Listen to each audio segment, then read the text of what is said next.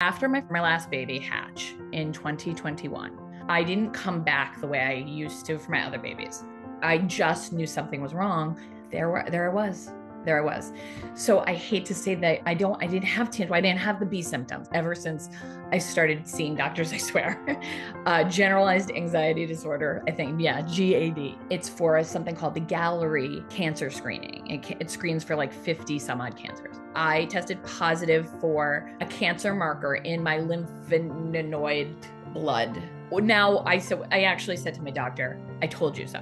I was just like, I told you guys. I told you guys. I told my husband, I was like, I told you so. I told you so.